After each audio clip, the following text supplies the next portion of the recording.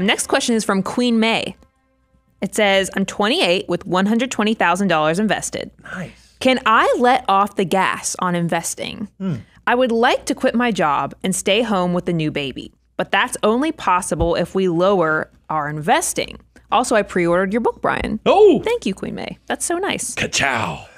So I love that. I love that life happens, right? So Queen May said, 28, just had a new baby, right? And they're trying to decide, hey, can we do it where one of us stays home with the baby, and that it's awesome, right?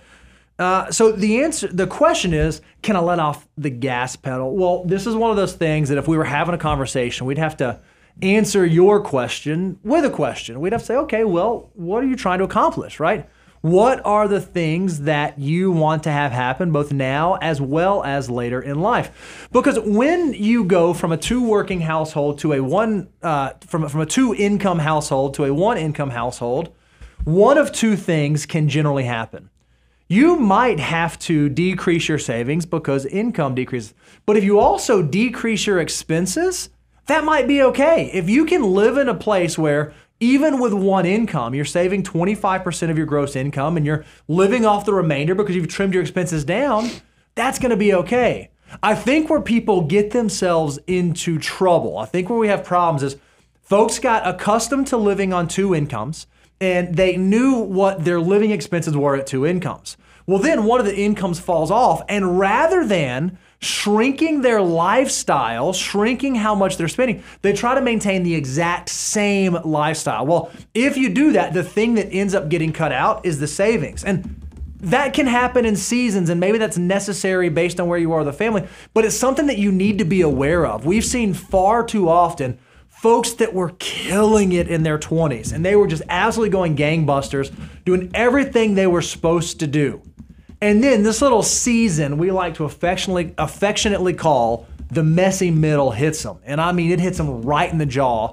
And all of a sudden, just because all of these different things start pulling on you and you're getting pulled in 1,000 different directions, your personal finances fall to the back burner. And you recognize that, hey, I was 28 years old and had $120,000 saved up. Holy cow, how did I get to 38 years old and now all I've got is $150,000 saved up? Well, it's because life happens. So you just have to be aware of that and understand if you're going to squeeze the balloon, how are we going to squeeze it so that we're not sacrificing our future well-being exclusively so that we can do the things we want to do today? Queen May, we just did a show, if you want to go look in our archives, on the 5 levels of wealth. And just to review for everyone, those 5 levels are first stability, then strategy, then security, freedom, and then lastly, abundance. And that's kind of the intersection point of wealth plus having purpose and knowing why you're here. You, Queen May, are definitely in the strategy phase. That is, you're 28, you're young, but you've done a great job of building assets. You already have reached that, what I consider the first step of the bowling point is you reach your first $100,000, and it's going to be so much easier to get to the next $200,000, then take it to $300,000. But one of the cold, hard realities that when you get to step 3, which is security, is we remind people, even who have tremendous success in their 20s, the thing they're missing to truly say you have now the security where you can quit sweating the small stuff and start doing a few additional things is you just haven't had enough time to fully develop and let your assets build underneath you to work for you. Your army of dollars hasn't grown and recruited enough to actually know truly what happens after the messy middle and all the life changes and everything else.